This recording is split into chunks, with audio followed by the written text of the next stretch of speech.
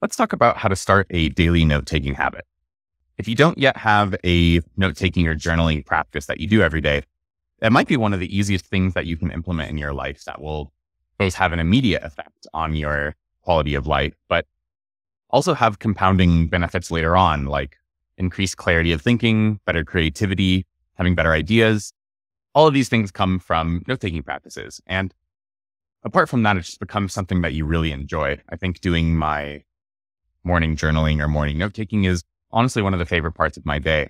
And it helps me a lot mentally too. I did a previous video on how daily journaling can help with mental health. But in this one, I want to talk about how to actually develop a daily habit, because I think this is something some people struggle with. And I think the reason they struggle with that is because they make it too complicated right off the bat.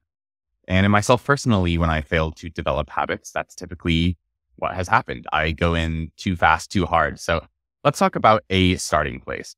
Now, I think that Reflect is the perfect app to develop a daily note-taking habit because of its daily note structure. So that's what I'm in right now. Each day has a daily note. It goes on towards the infinity and actually back towards infinity as well. So what's nice about this is that you always have a place to go each and every single day. It automatically comes on your daily note. You plop down and you're just ready to start writing. So in my opinion, that's half the battle. You have the environment set up. You know exactly where to go. You're not just kind of wondering what to do. So I used to do mine in a physical notebook. That honestly also worked quite well. I just always carried it with me and I knew where to start each morning. Now I use the daily note structure in Reflect. So step one, have your system ready. Mine's Reflect. Could be a notebook, could be anything. But if you're using a note-taking app or a notebook that doesn't say have anything pre-divided into days like this, you're going to need to create an artificial system. So either create a new note each day, or maybe even better, have one ongoing note where you just put in a new header for the day. Okay, so let's talk about the second step. The second step is what you are actually going to write and take notes on. And this is, of course, largely up to you, but I have two recommendations. And each one sort of depends on your goals. So if you're wanting to do a daily note-taking habit, say for productivity and mental organization, then I would recommend just starting to log your day in your daily notes. So what that will look like at the start is just writing down everything you have to do in the day. And that can just be done by a simple to-do list. So I can start making one, or actually maybe I even want to label it to-dos or something. And then I'll have a to-do list here and I can just start writing everything I need to do in the day. So I'm preparing for a trip. So I need to apply for a travel permit. I need to record a demo video. I have a doctor's appointment, as I can see on my calendar over there. I need to draft a blog post. And I'll just keep going on and on. I'll think of everything that I need to do in the day. And it's actually quite a relaxing place to start your day. Much better than opening up your email inbox first thing or your Slack messages. So use this as sort of a therapeutic moment to set your day and everything that you need to do. Now, the second step after that is actually start logging what happens in your day. So you could either do this in the to-do list. So you could say, apply for a travel permit. You could take notes underneath it. Or you could just start a separate list as a daily log. And this is actually what I like doing, because I don't like these to appear as to-do list items. I like this to be a log of what I actually did in the day. So it's still my morning this time. So I can say I did do my daily journaling this morning.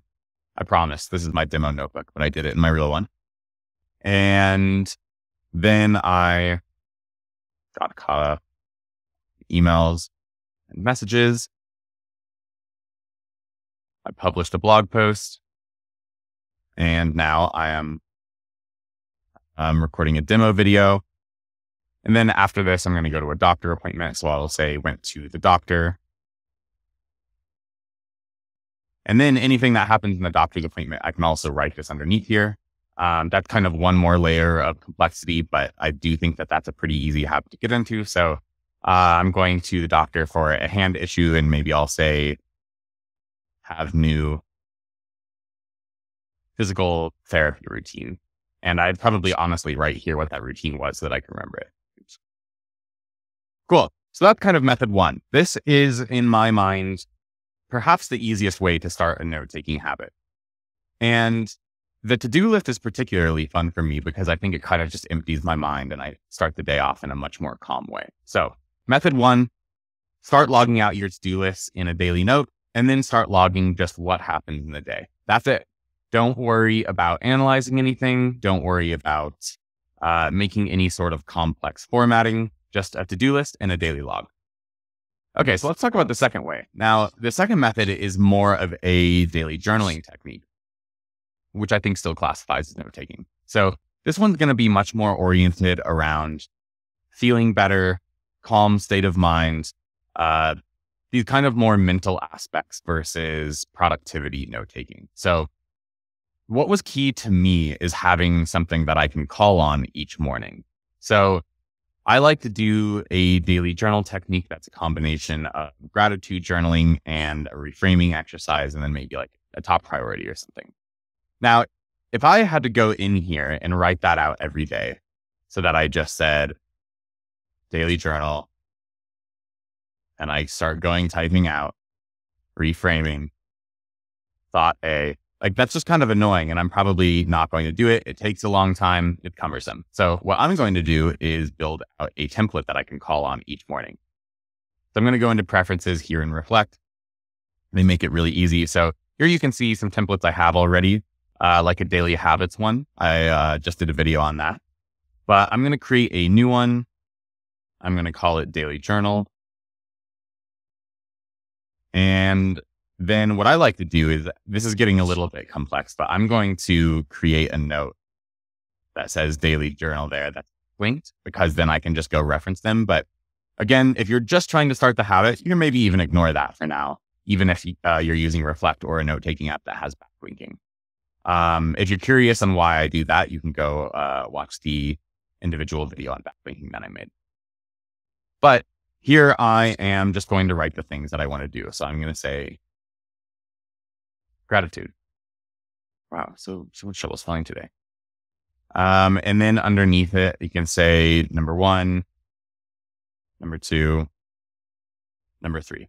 We'll say I stop at number 3. And then I want to say reframing, and I'll put A, B, C, and then I'll just say top priority. So you could put anything in here you want. It's genuinely whatever you want your daily journal to be. So some people do top of mind. Some people do, gosh, I feel like I've seen a bunch over the year. But anyway, you can put whatever you want in here. We don't need to click save. So I'm just going to go back into my daily note. And now is where the magic happens, because now I can just pull up that template and now I'm ready to go. That's the first thing I can do every single morning. And I can just start putting in things I'm grateful for. I got a full night's sleep. We can say, I have very fun work tasks today. And maybe I'll get a unique with one. I finally have my doctor's appointment because I've been waiting for a long time on it. So you can see having the template just makes it easier. The reframing one is usually where I write something that I'm anxious about. So this morning I'll say, I leave in less than a week for my trip and have a lot to do. And if I'm reframing that in a positive way, I'll say, I get to leave from my trip in less than a week. And then for C, I like to kind of just give myself a little boost of how I like to think of it as how the best version of myself would handle something. So I'll say stay calm and get shit done, because I find that very motivating. And then I'll say maybe my top priority is get through all of my work tasks. That's kind of a boring one. I usually try and make them more exciting, but so you get the idea of what a daily journal can look like.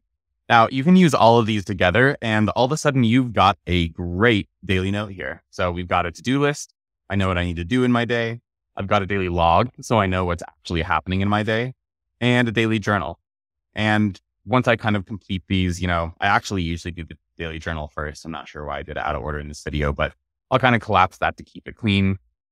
And The nice thing about the daily journal then too is if you backlink these, and same thing with the daily log, I could backlink this. And this is, of course, my demo journal. So I haven't done any of these yet, but you can see here down below that after a while, all of your daily logs will start to build up. So you'll just have a list of all the dates here, and you can pull into each individual day and see exactly what you were doing on any individual day.